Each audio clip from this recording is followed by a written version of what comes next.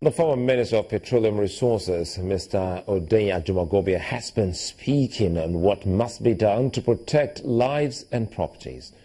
At a security forum organized by the National Institute for Policy and Strategic Studies, Mr. Ajumogobia suggested the deployment of information technology to curb the spate of insecurity across the country. He also says that this must be done in line with international best practice.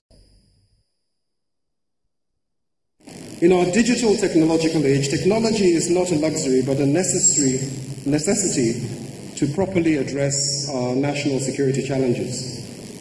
Technology ensures real-time sharing of information and enables efficient collaboration between different arms of the government and departments of government to address different types of threats.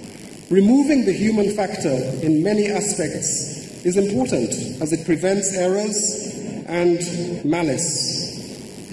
However, behind technology there are people. So ultimately, as Steve Jobs famously said, it is not our faith in technology, but in our faith in our people.